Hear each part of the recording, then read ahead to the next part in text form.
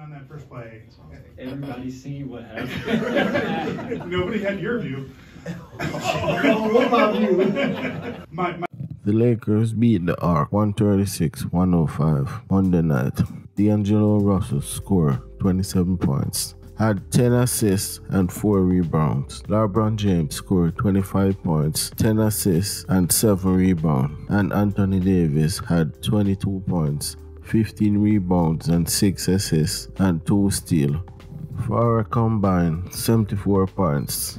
There were 6 guys in double figures for the Lakers. The team ended with 39-6, and Russell made Laker history by tying a 30-year-old franchise record after hitting 6 3-pointers against the Arc to reach 183 for the season, passing Kobe Bryant 180 in the 2005-06 season and tying Nick Van Exel's franchise record set in the 94-95 season. "It's a beautiful feeling," Russell said, "knowing what this organization means to me. Obviously, it adopted me at a very young age as a rookie in this league to having my name in the record books at multiple different organizations. I give the credit to the work that I put in and what continue to inspire me every time I step on the floor."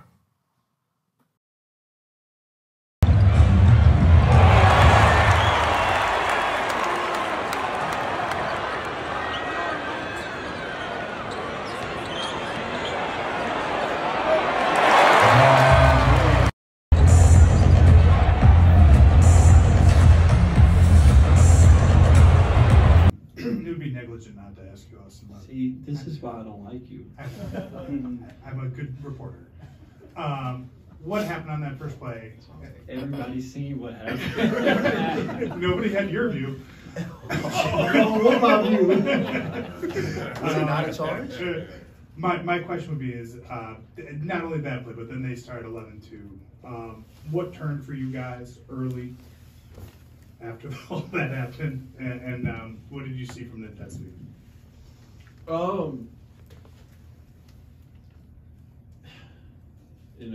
I think that might be the first time I've ever been really dunked on. So I made it a really long time without being very athletic, picking my spots to get out of the way. Tried to take a charge. I don't know. Super athletic kid, and he got one. The longer I play the game, I'm sure it's gonna happen again. So I ain't too worried about it. It was just kind of the whole sequence of that being the start, and then them kind of having that run. And I'm sitting there like, shit, that's what started it all. But we responded really well, and that just gives us, the knowing if a team comes out like that, then we can, turn it around pretty quick. But of course, you would be the one to ask that question. Yeah, just couldn't see the corneal abrasion was actually right in the middle of my eye, so it wasn't off to the side. So anytime I look, it was just blurry. My eye was swollen. I thought my eye was open, but it wasn't. Just kept watering.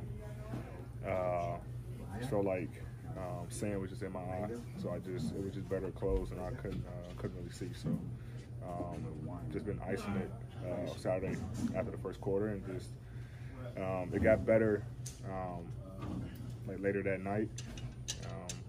Swelling went down. Just kind of stayed in darkness. And then went to go see the doctor on Sunday morning, and some more things that we ended up finding out. But yeah, it was really tough. Yeah, Bron obviously is it's that time of the year. Shooting the ball extremely well. Been in attack mode, finding guys. He's been locking in defensively. So it's that time of the year.